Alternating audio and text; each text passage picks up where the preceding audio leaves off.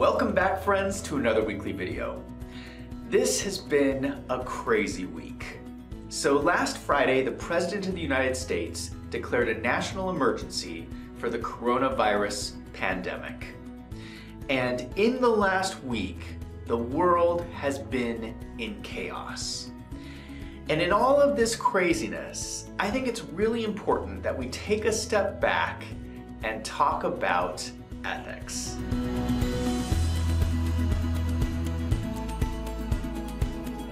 There is a concept in ethics that I haven't talked about before, but I think is very important.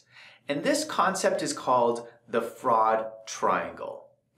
This is a very important concept, and I think it's particularly relevant to what's happening in the world today. So what is the fraud triangle? Well, accountants have done a lot of research around why fraud happens. Why does fraud happen in a business? And they've looked at all of these cases of fraud. And what they've discovered is that there's three factors that usually all happen when fraud exists. So these are the three factors that make up the fraud triangle: pressure, opportunity, and rationalization. First, let's talk about pressure.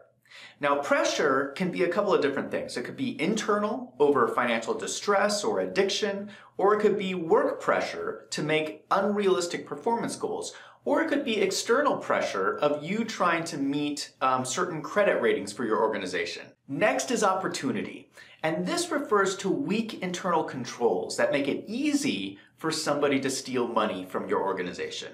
And finally, we have rationalization. And rationalization describes when there's an environment that just makes it easy for people to say it's okay to commit fraud.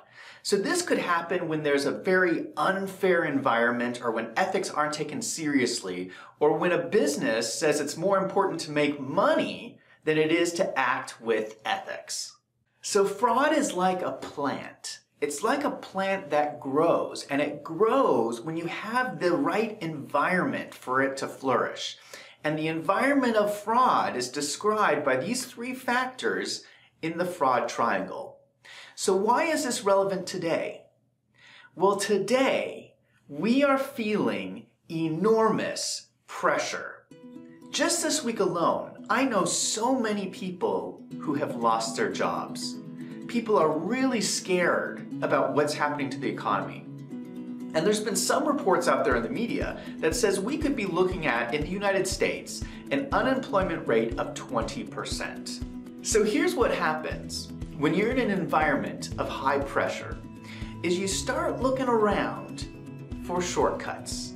You start looking for ways to bend the rules. And then it's only a matter of time before you're doing things that are wrong and unethical in order to get what you want. One thing I would encourage all of you is to just become very aware of when you are in situations that you're under a lot of pressure, because this should be a signal to you. A little red flag should go off in your mind to say, aha, this is one of the three factors of the fraud triangle. That is your signal to start looking around and be very conscious of the actions that you're taking. And you should be asking yourself the question, am I doing the right thing? As we all move forward together in these difficult times, just remember that the actions that you take in the next 30 days under extreme pressure are going to define your character and your ethics. This is Zach from Wolves in Finance. Thank you so much for watching. Let's go out and ethically make some money.